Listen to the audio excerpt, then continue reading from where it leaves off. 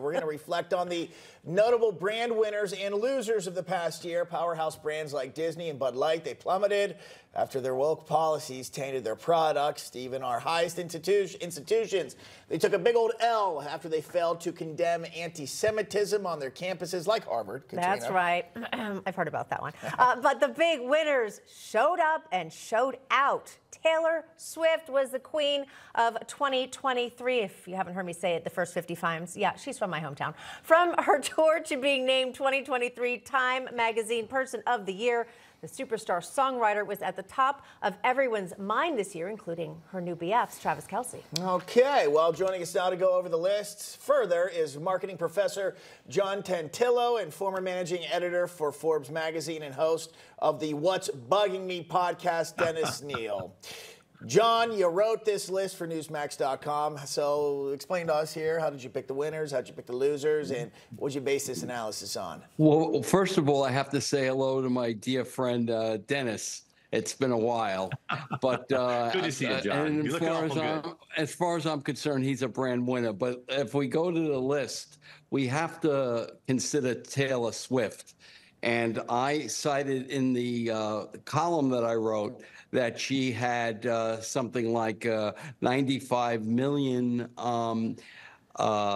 X followers, and I was promptly noted that she's got like 751 million Instagram followers.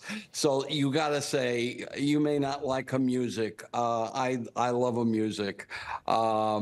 So she's definitely a brand winner. As far as another brand winner is concerned, we're appearing on a brand. Tommy? What's that? NewsMax.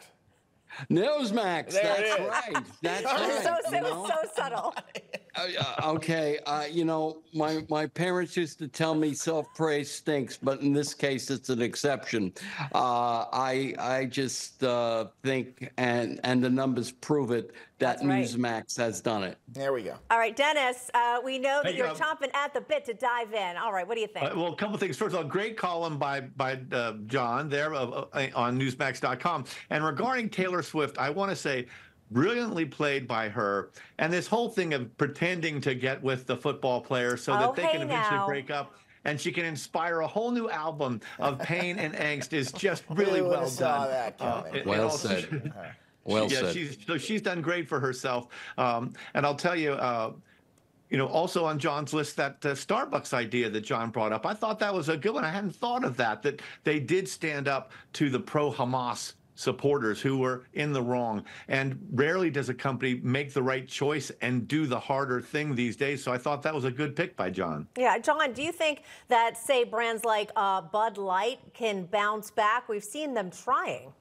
Absolutely. Marketing and branding is all about change. And the way they lost it, they can get it back, which means that what they have to do is they have to play it intelligently. And which brings up my idea of marketing-nomics, which is satisfying customer needs by placing profits above politically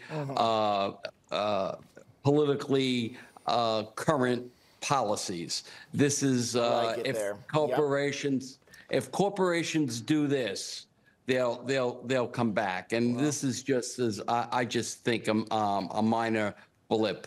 Great advice. But I got you guys. Regarding guys, we're out of time here. Producers telling me to wrap. We need an hour on this. I know, we do. Yeah. The only disagreement I have, NewsMax should have been #1.